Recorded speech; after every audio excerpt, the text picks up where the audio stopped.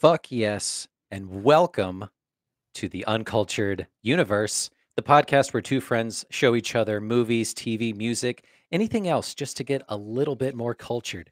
I'm your host, Justin, and with me is the strikingly handsome devil himself in the uncultured hot seat, finding himself. This is Joe. Some have called me a legend.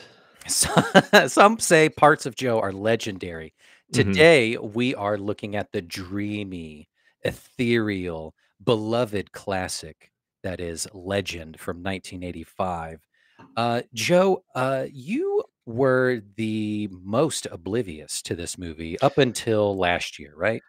Okay, we're just going to get right into it. Like, our promise for this podcast is the central core of what we tend to talk about is like one person has seen the movie, the piece of media, yada yada. The other person has not experienced. And so you get that feeling of one person reacting and experiencing it for the first time. It's never been as pure as this episode. We have maybe reached our apex in a way because before I've always known about the movies. You know, like I know what Gremlins is. Right, I know like of Little Shop of Horrors. I did not know this movie existed until you mentioned that you wanted to cover it. Yeah. And it has all the stars and it's a Ridley Scott movie. Yeah, dude. So Justin, tell me how this movie exists without existing in that way.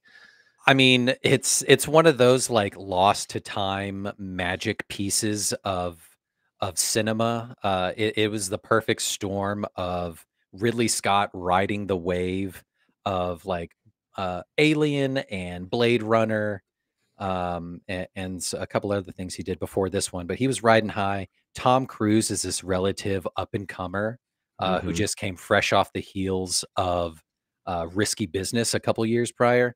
And Mia Sara is also brand new to the scene. This is her first credit. Insane. Yeah, right. And then you get, Tim Curry just fucking rounding it out with his theatrical background, this commanding presence. This insane movie comes together, and I can't wait to talk about it with you.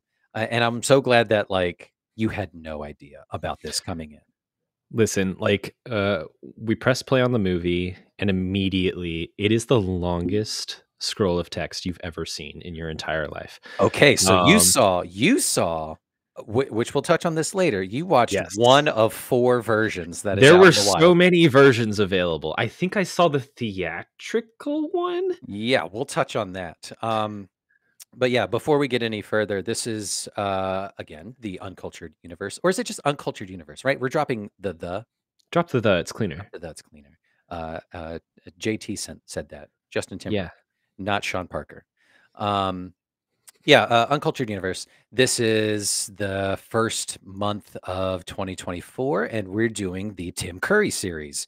So we are putting a big, fat, sparkly red exclamation point on the end of that by doing this movie, which was my pick, as Joe said. Let's dive into some particulars, and then we'll get to some of your burning questions about versioning and what was in Ridley Scott's mind as he crafted this. Give me the backstory. So directed by Ridley Scott, most known for Alien, The Martian, Blade Runner, Thelma and Louise, Black Hawk Down, Gladiator, Connection. That was my first note, is we have a secret connection to our unreleased hidden first episode that may one day be released. We covered Gladiator. I think the episode was maybe 2.5 hours long. Yeah, it was entirely too long. We were little bit babes figuring out what the structure of each episode was, and it took us until about episode 3 to figure that out. So Yeah, Gladiator and Scream remain in the vaults and will be auctioned off for millions at one point. yeah, to the highest bidder, But we glad shall. to be returning to Ridley. Right to Scottville, and then most recently, he did Napoleon with Yeah. Joaquin Phoenix. Yes. He co-wrote this movie with William Jortsberg. Cinematography by Alex Thompson, who did Labyrinth. Mm-hmm. So you can kind of see some of those similarities there. The Oh, man, I can see that. Yeah. 100%. Alien 3, he did that one. That was directed by David Fincher. And Demolition Man with Sally B and Sly Stone. I've never seen it. Not Sly Stone, Sly Stallone. Sly Stone. The band. Do you think he saw the Family Stone? He was like, "Hey guys, that's us." Can you believe it? Yeah, so, starring Tom Cruise, Mia Sara, Tim Curry, released, April 18th, 1986 in America, released in, 1985 in the UK, which we'll get to in a second. Music by Jerry Goldsmith, Jerry, who did the original score, which is in the European version, and the director's cut. But the alternate versions got, a little bit different version, by a band called Tangerine Dream.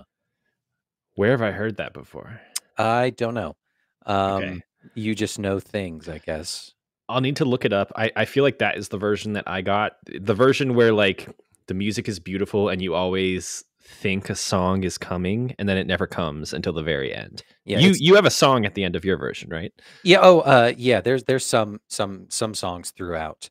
But yeah, No, I just got the one.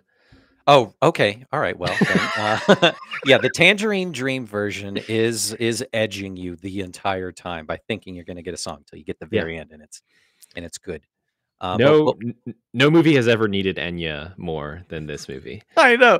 Hi, hi, Yeah. yeah. That would the entire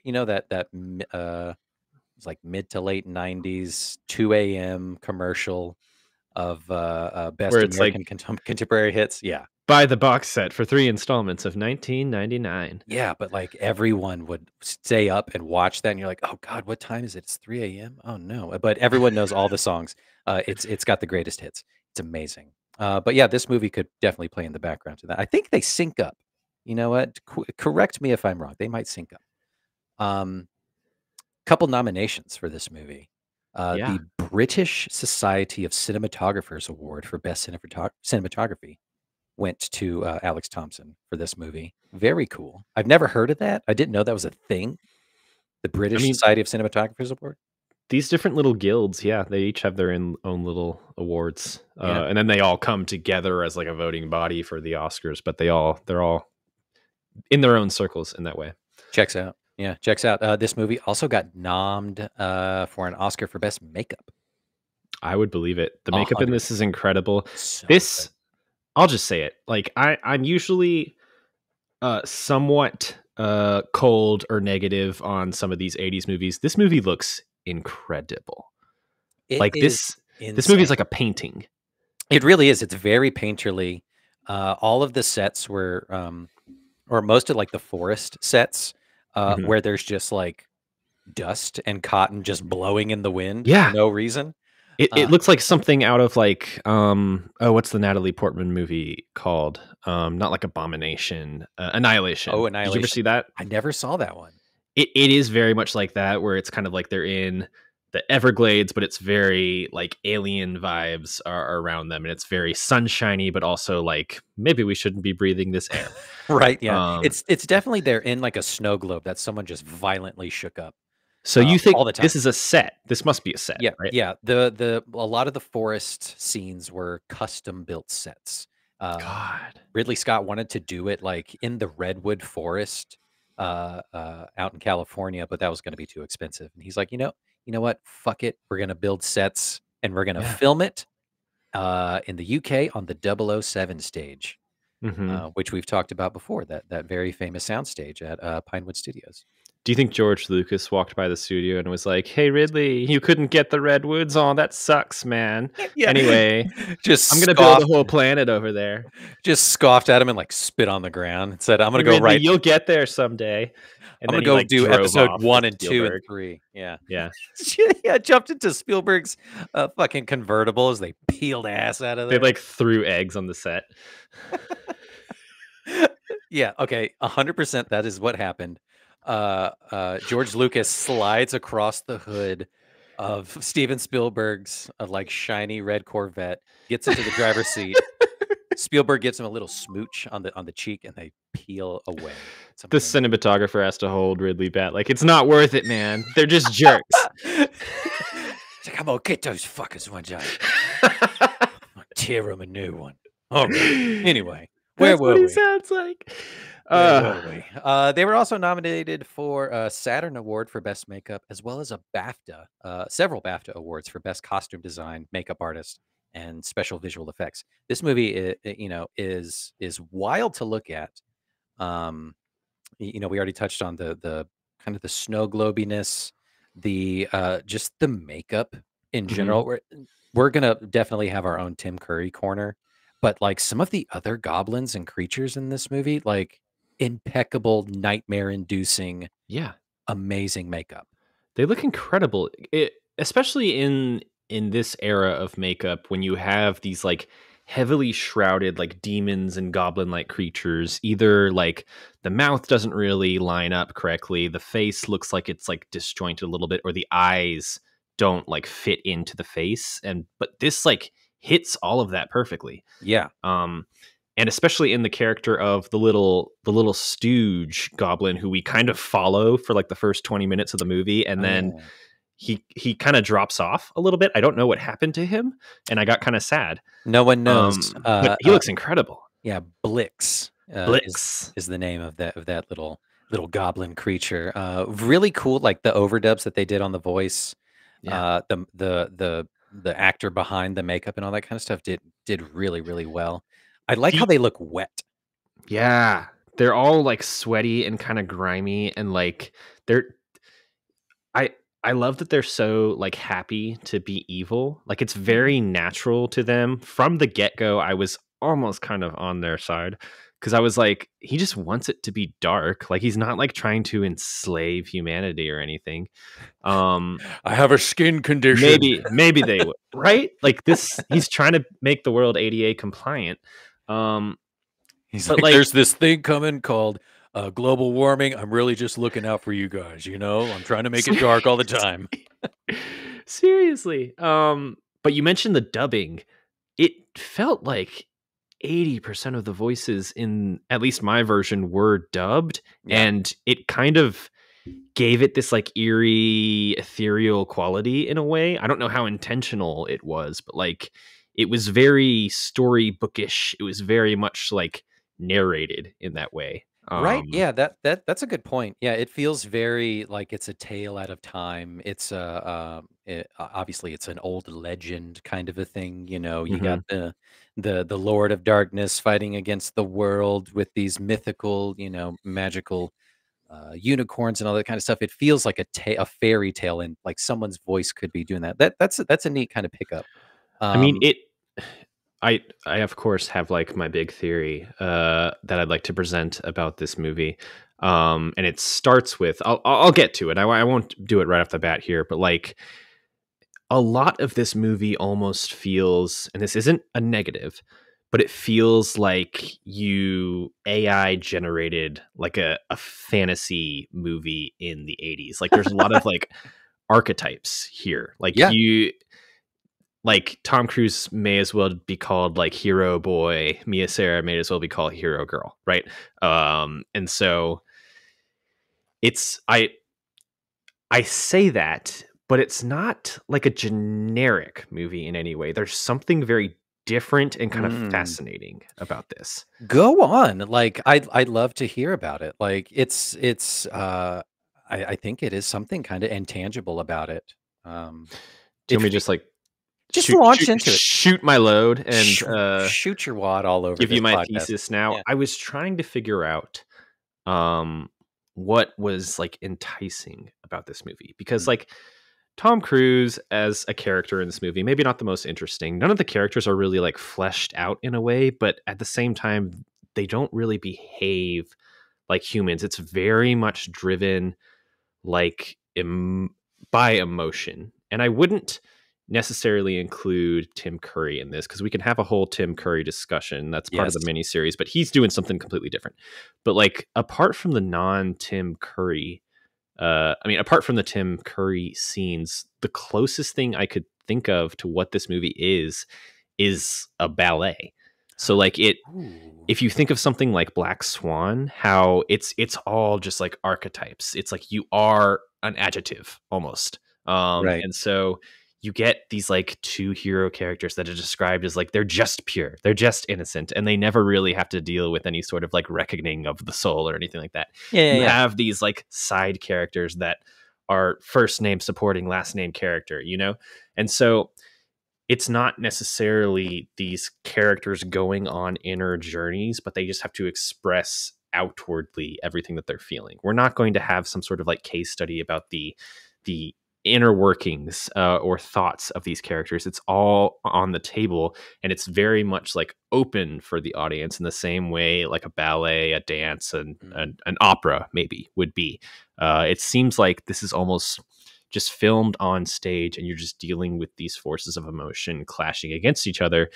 And it's not, I don't know if abstract is the correct like artistic term for it. It's not like abstract, it's not non-objective, but it is very much inhuman in the way that it's only emotion, you It's know? capital IT, it. Yeah. It is Right. it's definitely, loosely structured in a Hmm. sense.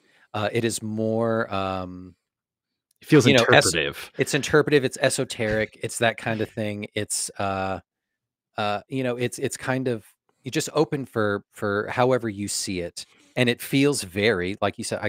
I'm loving your read on it. Like it is a tale being Hmm. told, so it doesn't need hardened beginning, middle, and end with definite character arcs. It is just the tale of good versus evil, light versus dark, Hmm. innocence versus corruption. Um, but all the while, just like it's kind of unconscious. It's kind of like if someone told you to dream about these concepts, this is what your unconscious brain would like Yeah. barf out. Yeah. Yeah. 'Cause Yeah. it plays like a dream. It feels like a dream. I mean, that's where I'm saying like I just noticed both of our names are Joe on this screen. Hilarious. That's where I'm saying like the AI nature of it comes into being, and that has such a negative connotation these days. But what I'm thinking is like it's like it takes in all of the influences of the fantasy elements that came before it as a movie, and just like it creates its own world, but it's all like painted with the colors of these movies that came before, right? Yeah, and Um, it's very fever dreamy in that way of yeah. like you need a big red dark billowing smoke, and then the opposite side is very bright, filled with glittering bullshit everywhere. Mhm. But yeah, like the comparisons that you draw to this are immediate. If you look at the time, you know, you look at Labyrinth, you look at Willow, you look Mhm. at Neverending Story, like all those contemporaries play a part in kind of like the 80s had like where it was high time for high fantasy, you know? Yeah. Those, I mean, the ones that you just said are the big ones, right? Yeah. And they're the ones that you think of when watching this movie. Willow, in particular, for me, that was the one I grew up with.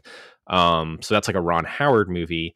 You watch that, excuse me, you watch that, and it's more of like an actual fleshed out like story with like rising, falling actions, all these characters going through like actual like moral ups and downs and stuff like that. Yeah. So there's some complexity there, but on like even on like a color level, it's a little bit like washed out, just because like it's going for a little bit more of like a grimy look. And then this movie Legend is like it it does look like a painting. It looks like a fairy style. It's hazy. um It's the hazy lights in are a way. light, you know. Yeah, it's like you're watching a memory of someone trying to play back the Yeah. story themselves. Yeah. And I think one of we my could thoughts while watching it was like this could all be like a flashback. This is how a flashback is filmed. Yeah, you could have a flashback, or it could cut over to Ben Savage and an old man, and it's Yeah. Princess Bride style. And be like, and then that's where they kissed, and then that's the story's over. Um, like, what do you mean that's the end? Well, that's the version you got, kid. I want to jump over to that section here in a bit. As soon as you're done giving me the plot to Legend. Yeah, I'm glad we're trying to like tackle the plot earlier and earlier in these episodes because it gets insane if we don't actually give it. And Okay, when we're done and you do a good job, I'm gonna cheers you, and we're gonna talk about our cocktails before the very end. let's just get them all out. Yeah, let's just get it all out. Okay. Okay. Joe is going to give the plot to 1985/86 Legend, starring Tom Cruise and Tim Curry, Mia Sara. 3, 2, Mhm. 1, go. Okay, Tom Cruise plays Jack. He is like a wood boy who lives in the fairy woods. Mia Sara is Lily. She's a princess of an unknown kingdom. They have like a love affair. These unicorns also exist in the woods, and they somewhat control like the flow of nature. And Tom Cruise shows Lily the unicorns, and it's forbidden. And these goblins who work for the evil darkness villain nearby, who's trying to release darkness upon the world, also use this as an opportunity to essentially capture one of the unicorns. It's cut its horn off, which releases a curse of frozenness upon the land. Plot happens. They have to go and kill darkness in order to undo this curse. Lily gets captured by darkness. There's a bit of like a Beauty and the Beast vibe for half a second. Darkness is played by Tim Curry, and he just wants to like fulfill his purpose in a way. And they defeat him with sunlight very elaborately. And they literally just run off into the sunlight. There's a band of woodland creatures who are also with Tom They're Cruise. helpers. Yeah. Well done, It's Joe. It's the plot wise, story wise, two different things, but the general arc of the movie is very deceivingly simple, right? It's magical unicorn, holds the innocence and the light of the world. There are 2 locations in this Yeah, movie, 3 if you count up that and down, footage. up and down, and then in the middle there's like the lake. Yeah, there's a swamp. Yeah, There's also a swamp, which we'll talk about here in a second, because I fucking love that scene. Yeah, it's light versus dark. They gotta go take the light back, and what is the opposite of dark? It's light, and that's how you defeat it. It's very bing bang boom, very simple, but like with weird little twists and turns. Super fun. Well done, Joe. Cheers to you. You done good, kid. yeah. Thank you. What do you got? I think we both went in a similar direction once again. I have this is the Devil's Margarita. Yep. It's tequila, fresh squeezed lime juice, simple syrup, and floated with a little bit of red wine on top. It was floated. It didn't do so hot while drinking it. But in each of the mixtures, I added edible glitter because there's so much fucking glitter in this movie. Yeah. Yeah, it's a very glittery movie. Cheers. I went in a similar direction, courtesy of Jonathan. I have what we're calling Me and the Devil. And so it is 1 part Campari, 2 parts vodka, 3 parts vermouth, half a part grenadine, and then garnished with a Luxardo cherry speared upon a very pointy skewer. Just precise. That is the only way. I love that you're working those Luxardo cherries into everything. This is the only way we'll get through them. Yes. Yeah, you must get through them. We paid $8 for these. Damn it. Yeah. Very Negroni vibes. Yeah, I love that. Very different vibes, but like similar neighborhoods. Love it. Yeah. Cool. I mean, all right. What do you got? I think it says something that we were both drawn to the devil aspect of this movie because that's obviously the curry part. It's the reason why we're here. But before we have curry time, go on. Do you have any other thoughts that we should cover here? Yeah, definitely. We'll tackle the let's talk about the many versions of this movie and the soundtrack and score. So there are 4 distinct cuts of this movie. There's the original European cut, 94 minutes. The American theatrical release was 89 minutes.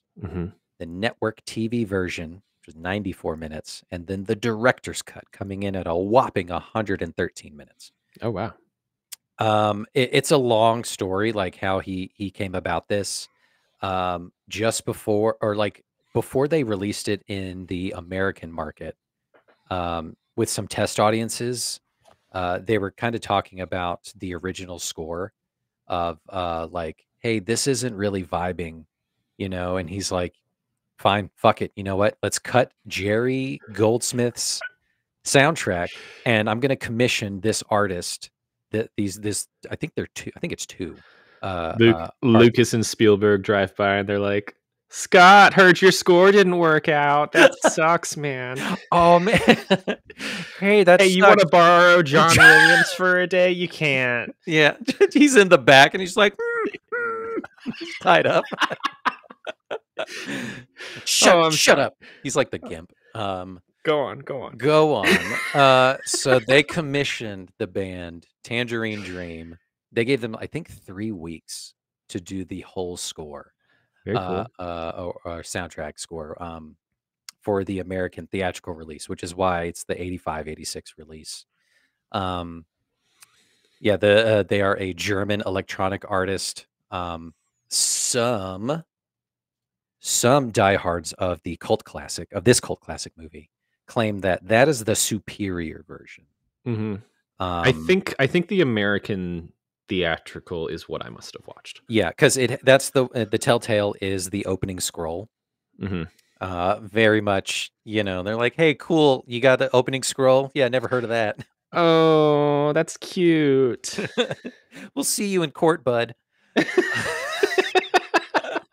But cult purists, which the kids that saw this movie in theaters saw it with the Tangerine Dream score, hold it true, and compared to the original, they say it is better. I think it's a different vibe. Director's cuts, often do that. Mm-hmm. Case in point, most recently with Zack Snyder and his Justice League cut. Yeah. I think his cut is way better than the theatrical release. But that's neither here nor there. I like the Tangerine Dream score more because it fits better, but I'm not shitting on Jerry's Jerry, Jerry. his score. It's good. It services it really well, but it feels sort of generic just because it's a typical orchestral kind of a thing. But Tangerine Dream has like the synths and the of the time, the 80s sounds to it. And it's a little more tender. It's a little more I don't know. I guess tender is the right word for it. It's very hazy, like the screen is. It's very love story between our two dumb little lovebirds. Those fucking dumb kids. So apart from the 4 distinct cuts of the film, there are several different endings, Joe. One of which, this is the US theatrical one. This is the one you watched, where Lily and Jack run off together, watching the unicorns reunite, and darkness watches from the void. I did see that. I think every single movie should end with the entire cast waving goodbye to camera. Yes. Like linger on that for about 30 seconds because I loved that. Way longer than is needed. Yeah. I wanted them to be like, yeah, we'll be back in your dreams if you remember us, and then they like all fade away. Kind of, it was all a dream. Yeah, and then Tim Curry just laughing in the background, and then the last thing being, it should have been, but darkness will return. I mean, it makes perfect sense. There is no darkness without light, and vice versa. Like, I guess there could be pure darkness, but like if you have light, you're gonna have darkness. Yeah, you're gonna cast some shadows. He's always going to come back. You can't really eliminate him. You can just like keep him at bay. Yeah, that's right. I mean, just keep shining light on him because he's really sensitive. He doesn't have his sunscreen. The European theatrical version, which is the original cut, is the same ending as the US version, but without the darkness bit at the end. Mm-hmm. They kind of just like, no, he's in the void. It's like, whatever. That does speak.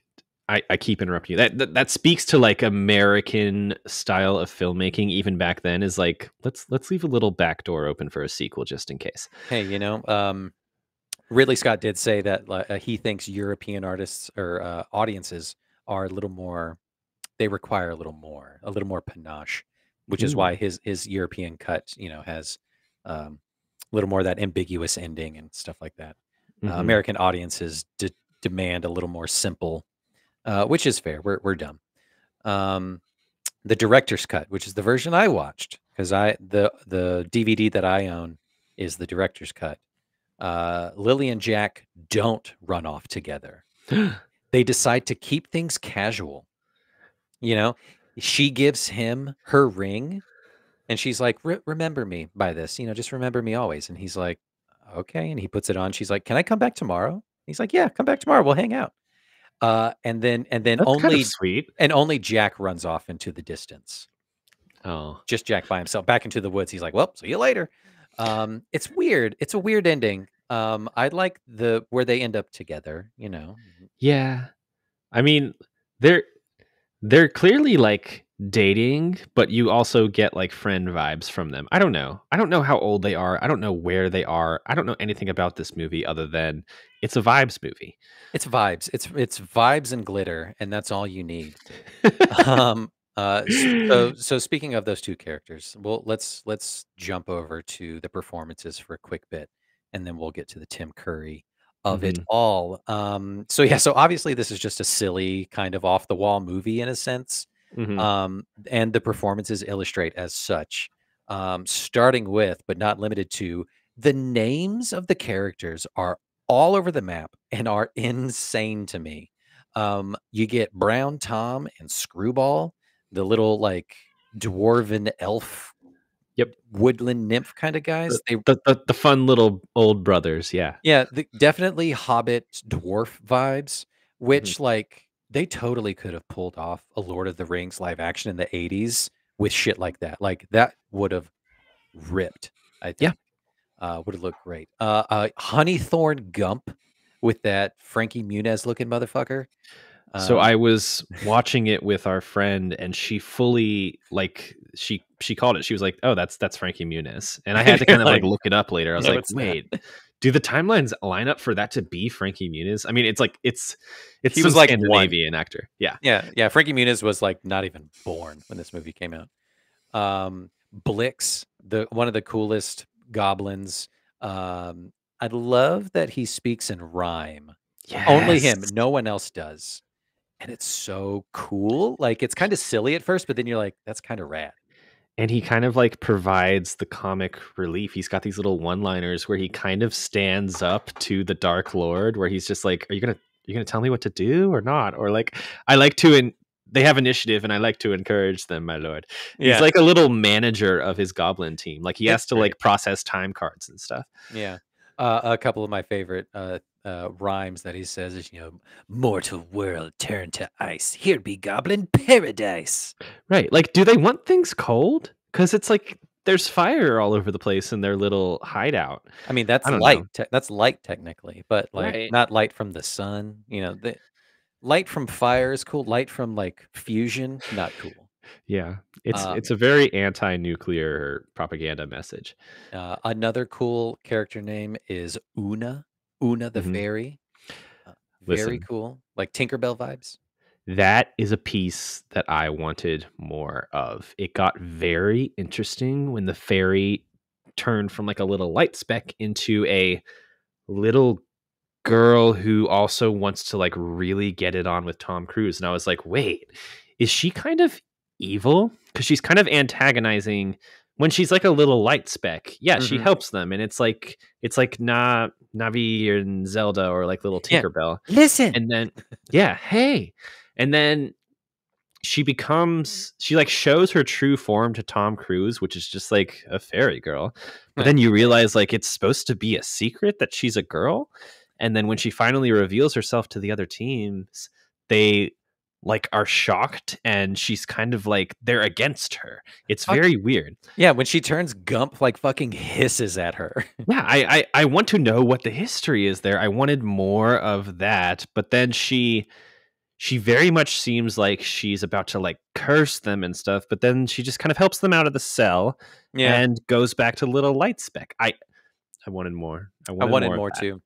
I Yeah. wanted more too. Yeah, it is definitely interesting. Her, like, crazy, like, just licked my finger and stuck it in the socket hair is Mhm. so iconic and cool, and her, like, wild blue eyes, Yeah, and are she just wants a nuts. kiss, which you never So bad. give to a fairy. Don't ever give them anything. Don't you know anything? Like, don't go into, like, a fungus circle in the woods, don't Yeah. speak your name, like, there's a whole fairy lore about Mhm. that, which is very cool to see. And then just rounding out the names, we go from, like, super cool fantasy world made up names to Jack, Jack. Lily, and then it's like, well, I mean, I guess. Why Jack and not? Lily in Darkness. I want like a trio of little kid Halloween costumes. That's Jack, Lily, and Darkness. You have Little Wood Zelda Boy, you have Princess Girl, and then you have Horn Devil. Horn Devil Man. Super cool. And then my favorite character in the entire movie, Meg Mucklebones. Is that the Swamp Lady? Yeah, yeah. Okay, Name is tell me. Meg Mucklebones. Yeah, tell me Uh, more. There. What's going on? What do you love? she's terrifying. Mm-hmm. It is a horrifying scene, but it is done so well and it's done practically. Mm-hmm. Um, that scene in particular is like Jack's first run in with that's his first challenge. That's his first hurdle. Yeah. His first time swinging a sword, and he's like not so sure of himself, but physically he's not sure of himself, but he relies on his wit, and he's like shamelessly flirting with this swamp witch monster lady, and it Right. works. But like her long fingers have always stuck with me, and just the way she was able to like emote this stuff is so funny and Yeah, amazing. she springs out of the bubbly water and her arms already look like they have like 10 more joints than normal. She's got like this like praying mantis kind of look. It is a great look. And then he cuts her head off at some point. Yeah, like by distracting her, by getting her to like gaze at her reflection in his shield, and Everyone then wants to kiss Jack. he's got kissable lips. Yeah. Um, but I mean, that's not to say that like, that was definitely her downfall. Like you kiss Jack, you get whacked. Yeah. Kiss Lily Jack, needs you to get whacked. watch out. Yeah. All right, let's talk about Tom Cruise for a second. In this role, he is all teeth, thighs, and hair. That is all you get. I'm glad we brought up the thighs because Fucking there thighs. there is a moment in this film where they essentially the winter has come. We have to save the remaining unicorn. We have to go defeat darkness. They answer the call to action. And so Gump, his little forest elf friend, says, "Hey, we've got this like suit of armor randomly in this cave over here. Why don't you go try it on?" And you're like, okay, now we have like our iconic. He's suited up. He's gonna pull out his lightsaber, his sword, all that good stuff, and we're gonna go charge into battle. He comes out in a gold, kind of like scaly overpiece, a sword, shield, no pants, No nothing, pants. nothing going on there. He's wearing like what I'm assuming are like cloth shorts and then boots. Yep. It's it's a cheap shot to say all I could think of was like Reno 911 sheriff, but like that's what it is. Um, Yeah, he and was. I applaud the film in every way, to be clear, for going for that. Yeah, he probably came to Ridley Scott and was like, "Hey, so when did the pants come in? From wardrobe?" And Ridley Scott's like, "Son, there ain't no pants. There ain't no pants in this movie. Hey Ran out of Scott, budget." heard you couldn't afford pants. I love this bit. I love this bit that keeps going. This is great. We'll do a super cut of it. It's like Um, Mark Hamill's in the back now, and he like throws paint at them. hey, had to go, kid. Way to go, kid. You really got him with that paint. Like, did I do good, Mr. Lucas? Yeah, yeah, yeah. You did. Settle down. Settle down. And he uh, gently like strokes his cheek. Yeah. We're making George Lucas out to be a fucking creep, but he very well may be, but I don't know. He's yeah, probably. this episode's really gonna make waves and get back to him. I love it. Um, His boyish charm comes through. Again, this is like his fifth movie that he ever did. right. Uh, but it works. Like he's iconic in this one to me. This is my first memory of Tom Cruise as well. He Um, doesn't speak for a while, and I was like, "Oh, are they going like full Zelda Forest lad?" And he's just going to be like the silent type, and then he just like talks in an American accent, like it's normal. yeah, Um, yeah. what do you think his role is, just as a human? Is he like a human raised by fairies or something? Yeah, there's Like something magical about him in a sense, but, like, not quite like wood nymph, woodland fairy creature. He's just a boy of the wood. He just right, lives in the woods, but he's wild, and that's why he kinda crawls around on all fours like a chimp, because he lives out in the trees and, sings to the bird. He speaks, rabbit and squirrel and stuff like that. yeah, Um, yeah. I think of it as like a human that they found in like a basket as a baby, and now he has adopted the woods, and vice versa, and yeah. now he is wooing the princess of the neighboring I think town, I guess. Yeah, all right. I think she just came across it's Tarzan vibes in a sense, George of the Yes, Jungle very kinda much. style of just like, I came across this wild man in the woods, and I want me a piece of that kind of a thing. I don't mind the lack of backstory. Like, let's just get into it. Yeah, right, Um, like, you don't wanna see the meet cute and all that stuff. She's like, "I'm gonna go see Jack," and she's like, "What are you gonna show me today, Jack?" And he's like, "I'm gonna go show you some fucking unicorns. It's awesome, but don't she's like, touch them." Jack, you're such a great friend. You're like my brother." And he's like, "Alright, well, okay." Um, I'm gonna shock you with some of these, other considerations for the role of Jack. Tell me which one shocks you the most. Johnny Depp, Okay. Jim Carrey, Robert Downey Jr., Wow. considered for Um, the role, all considered for this role. I can't picture Robert Downey Jr. playing like Forest Boy, so probably that. Jim Carrey, I can see him doing like the physicality. And Johnny Depp seems like the pick opposite Cruise back then. Yeah, right, for sure. Robert Uh, Downey Jr., I just don't consider a part of that group. See, back in the '80s, though, Downey Jr., he had the unibrow going for him, which would have definitely read as Lot of unibrow in this movie. Very yeah. bold. Very bold brows, which I'm glad to see made a comeback. He did his own swimming stunts. Tom Cruise is gonna Tom Cruise. He was doing it as early as this, which Mhm. is really cool. Um, A lot of diving into pools, yeah. yeah. Uh, let's see. Mia Sara, first on the scene. This is her first acting credit. The year after she did Ferris Bueller's Day Off. Uh-huh. Good for her.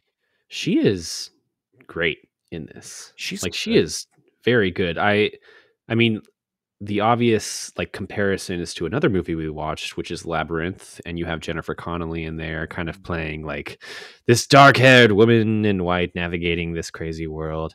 Jennifer Connelly kind of stays, I'm not gonna say, like, one note, but she's very level keel the entire movie, whereas, like, Mia Sara, I wasn't expecting to go the places it went, because she's this like princess archetype.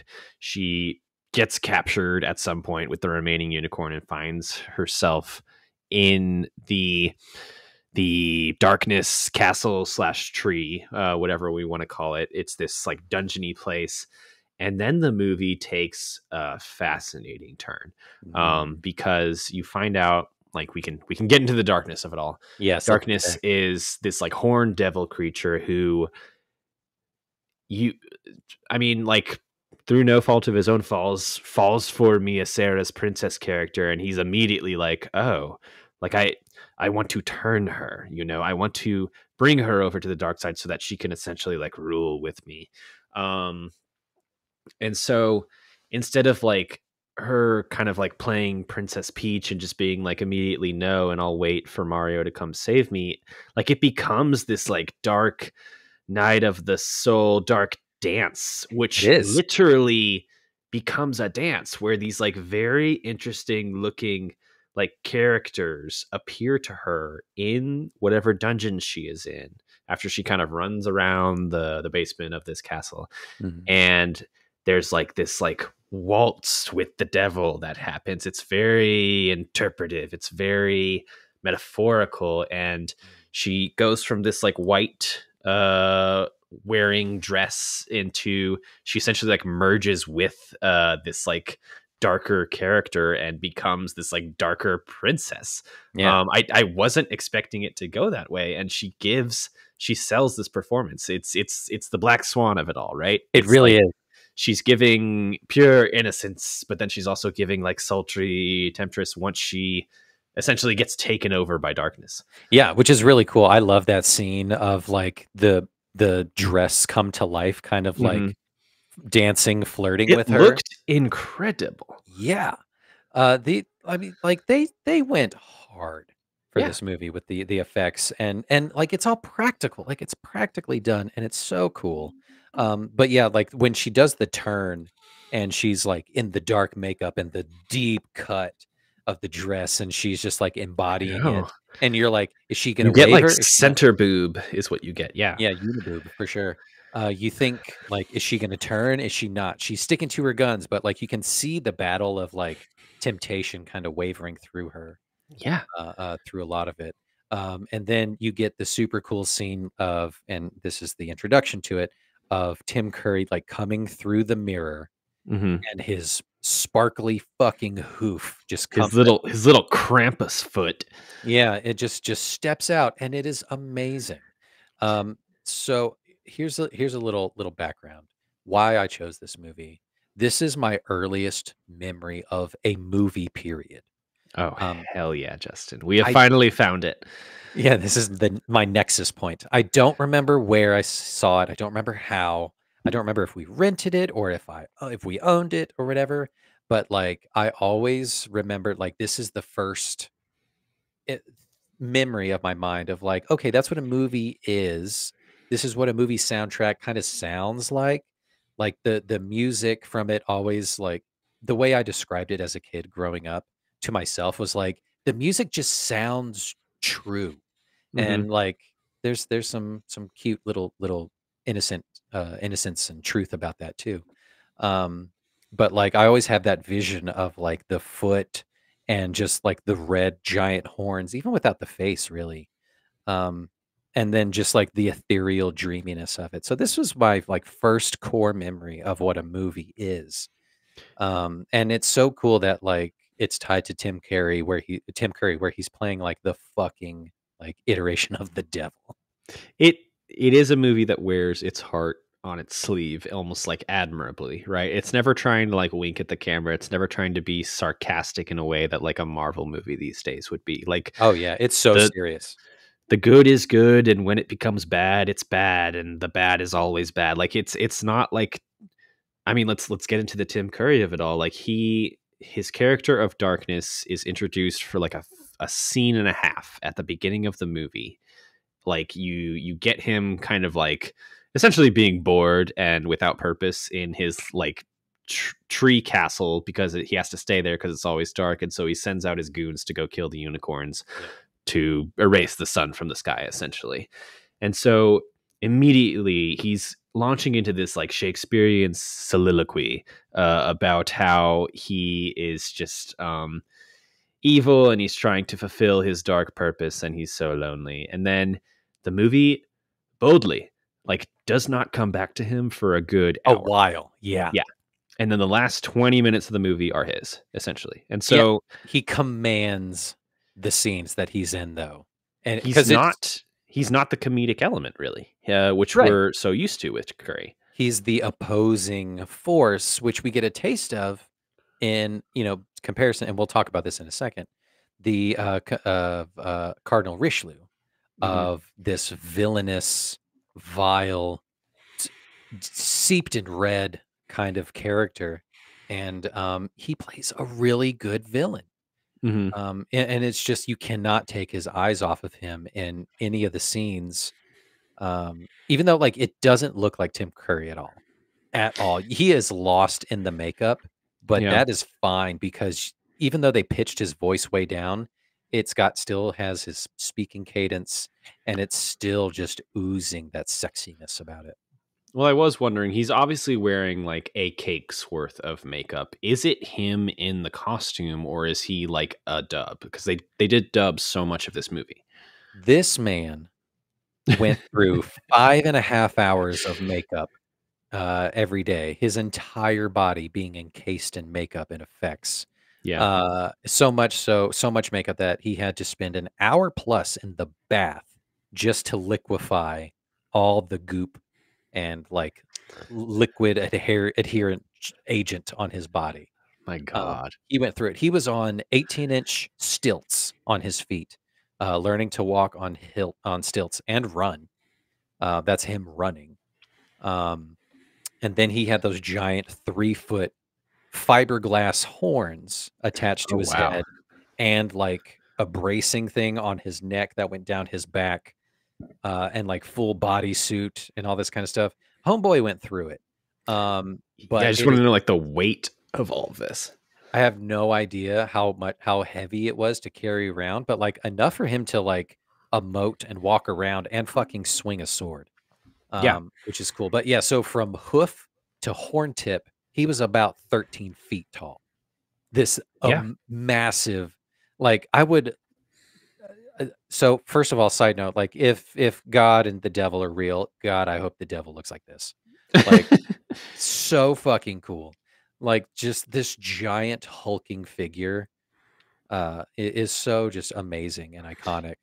It is like a classic devil look. It's what you get when you Google devil. I mean, these days in a movie, it's going to be a lot more edgy. It's going to be some old woman who's saying "fuck" and that's the devil. But no, this is like the absolute like devil archetype, like maxed out to 100.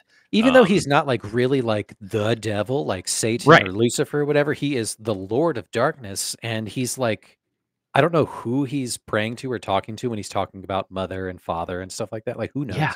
I don't know. It's so cool, and I Just love that they the don't the answer. old gods. Yeah, you don't need it answered. He's not really like the devil. He's more like a fawn in a sense. Like he's got the He's hoofs and the he's a fawn. He's a little Hellboy. he's fawn as hell though. Yeah.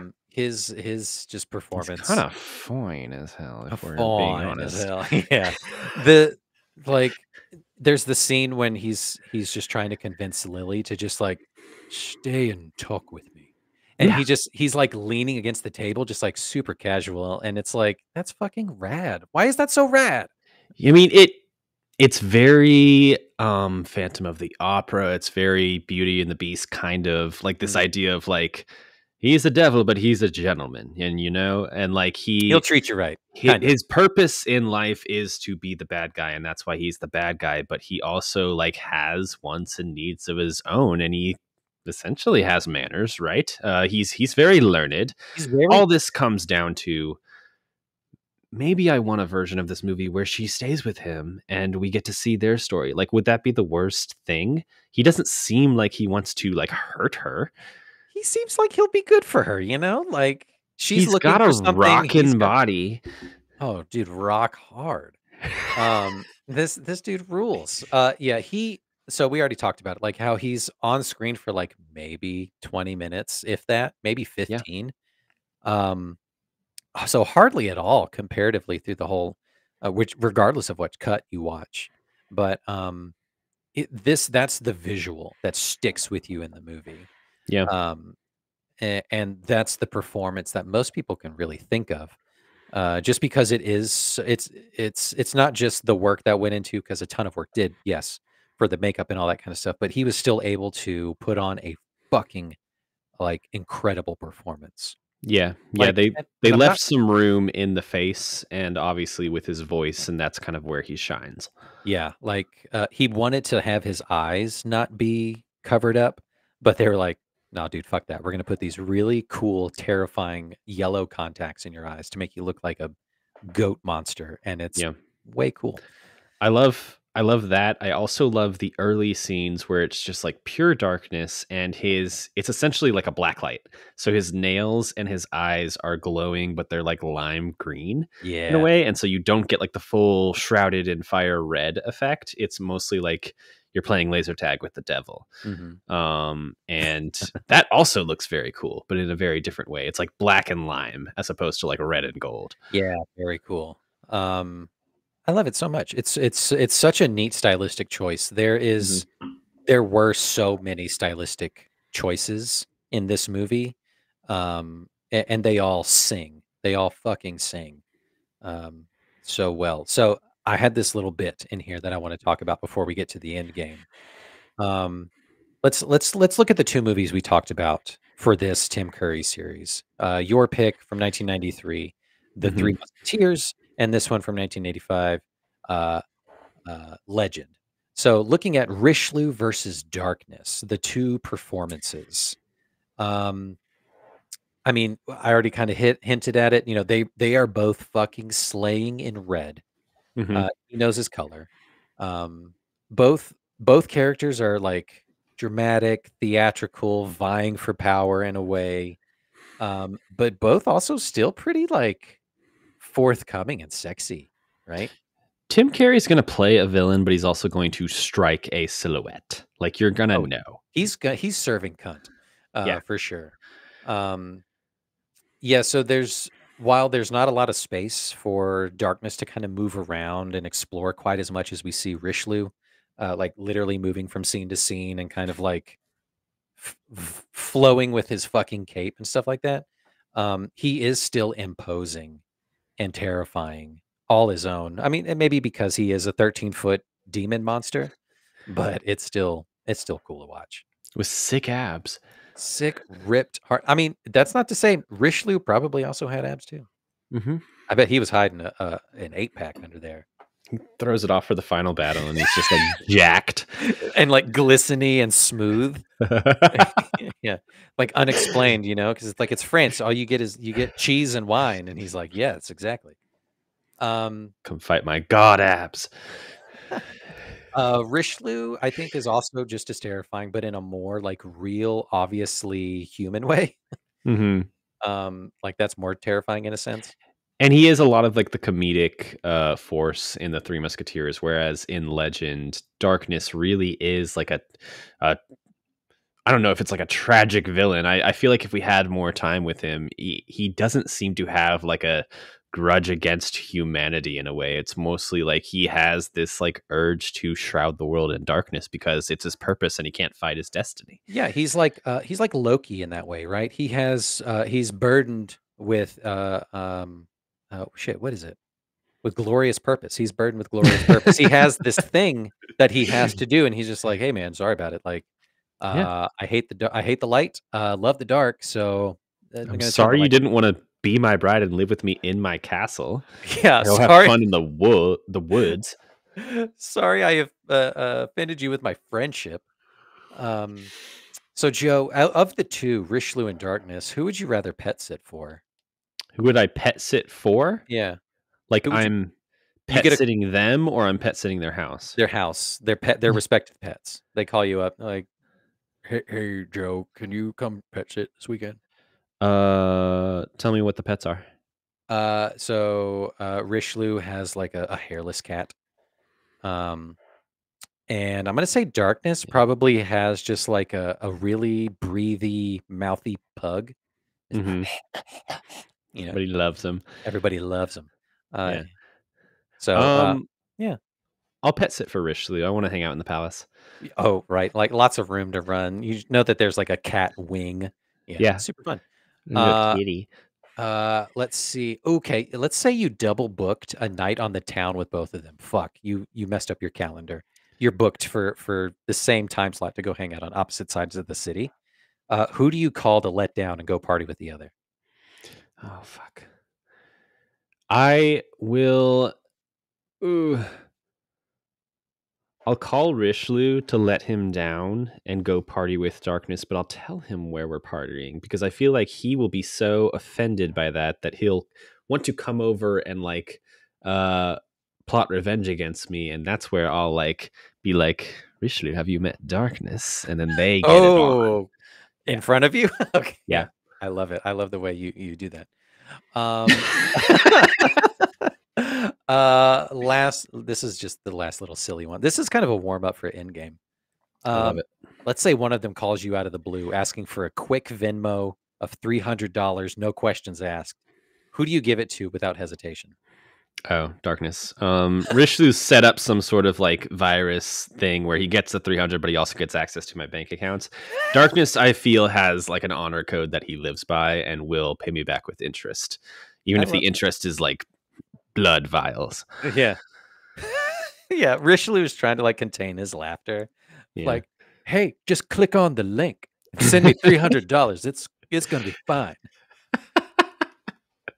Oh, that's good. I love that. So, Joe, what are some of your final thoughts on 1985's Legend? It surprised me. Again, you walk into the first couple minutes of this movie and you're like, okay, this is fairy tale the movie. This is 80s fantasy the movie. But no, it goes in some interesting directions. I mean, Tom Cruise and friends do go on a more of a typical hero rescue mission. They Right. spend about 30 minutes setting up mirrors. It's nothing but setting up mirrors for like the last half of this movie. It's a lot of But setup. once Tim Curry gets into it and he kind of has his scenes with Mia Sara, credit to Curry, like those are the moments that really shine for me with this Yeah. movie, where I'm just like, I'm kind of waiting on the edge of my seat. I don't know what crazy thing is going to happen next, because in this movie it feels like anything could happen, How which could you is ever know? Yeah. fantastic. Yeah, that's what you want out of a movie like this. Yeah, Of just like, I'm ready to be surprised. Fucking surprise me. I don't Um, need structure. I don't need a plot. I'm an adult. Like, I can read. Like, let me do my thing. Um, of the 2 movies, do you think this was a good cross section of Tim Curry's career? Yeah. I Yeah. mean, I think you'd be hard pressed to find an interesting movie where Tim Curry isn't playing the villain in a way, even if we're talking like Rocky Horror.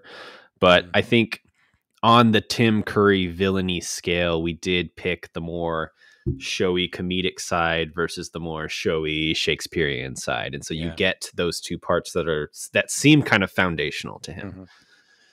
Yeah, I think these were great picks as well. Very different, very indicative of the individuals. Yeah, Uh, I'm glad you let it drop that this is kind of your first movie memory, because this time last year we were talking first and mine was Bug's Life, and so we're really kind of bookending the year in that way. Bug's yeah, Life and Legend. that's how we do it, you know? Double feature that. Double fisted. Yeah. So fun. I'm looking forward to doing more of these where we kind of look at the actor, the performer, the writer, the Mhm. director, and kind of stuff as we move about 2024 at Uncultured Universe. So, Joe, that was Legend. So much fun. I'm glad you were tickled by it. I really wasn't sure how you were gonna receive it Yeah. because it is so wacky and weird. I'm glad that you just let it wash over you and you just went on vibes. It's different, I'm into it. All right, so we're gonna move into the end here of end games, and we're gonna wrap up. Let's see. Let's see what this is all about.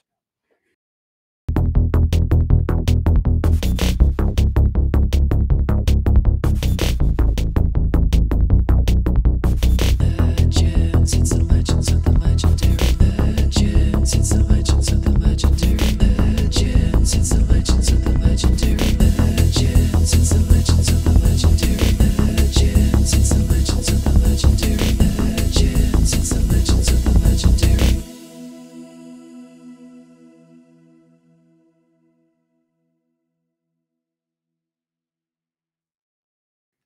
With that shot, I forgot that he also has like really tiny nips. He's got Yeah, teeny little nips, little I devil didn't nips. forget.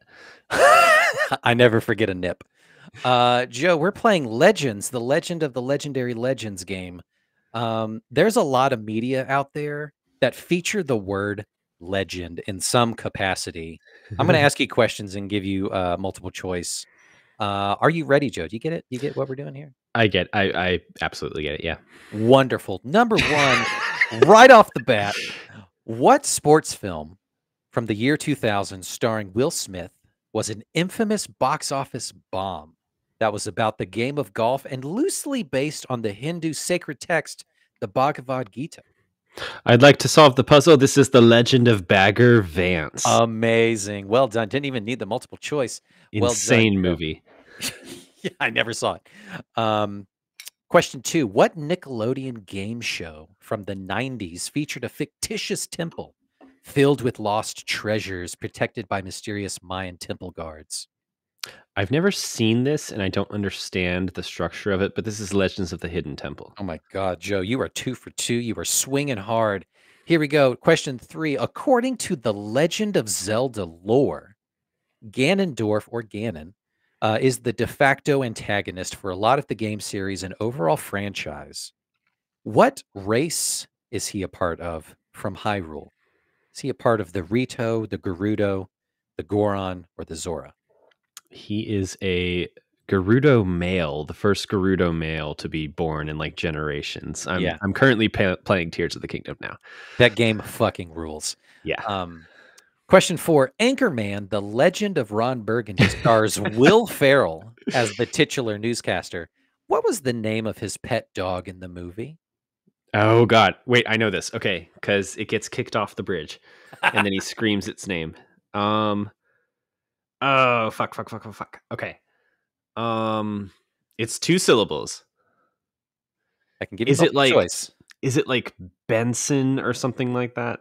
Mm, Give me the multiple choice. Give me the is multiple it choice. Buster, Baxter, or Beaver? It's Baxter. It's Baxter. Well done. I was in the ballpark. Okay. You were there. Question 5. In campaign mode of the popular first-person shooter Halo, what is the proper order of difficulty ratings from least to most difficult? Is it easy, normal, hard, legendary? Is it easy, normal, legendary, heroic?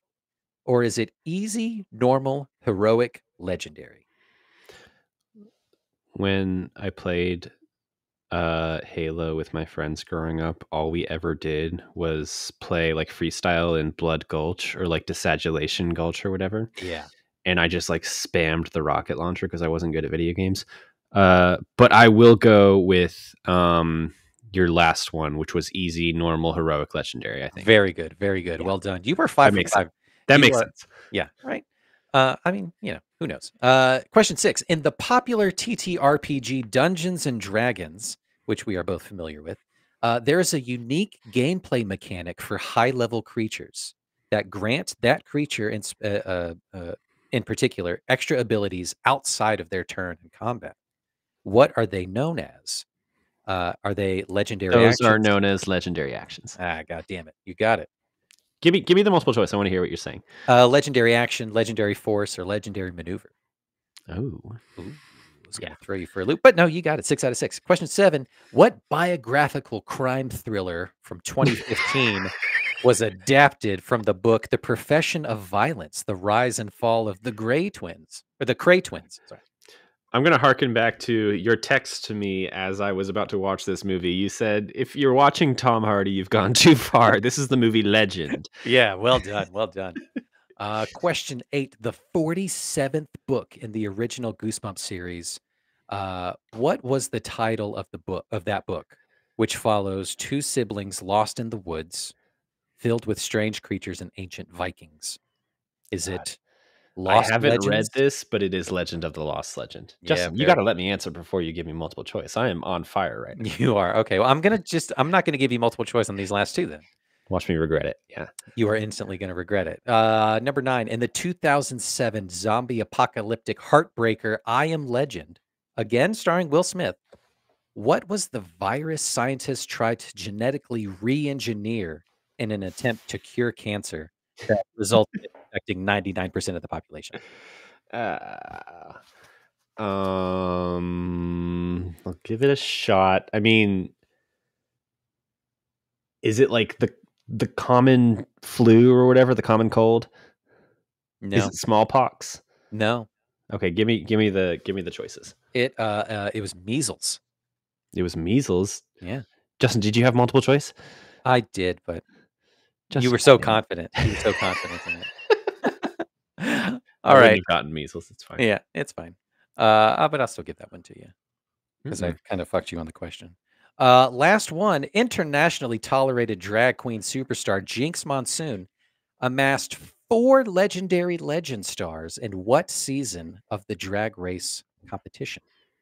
Oh God. You want the You multiple know I choice? haven't. You know I haven't seen You want the Drag multiple Race yet. choice?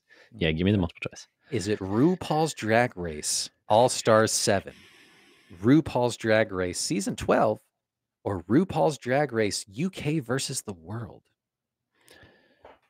I'm gonna say All Star 7.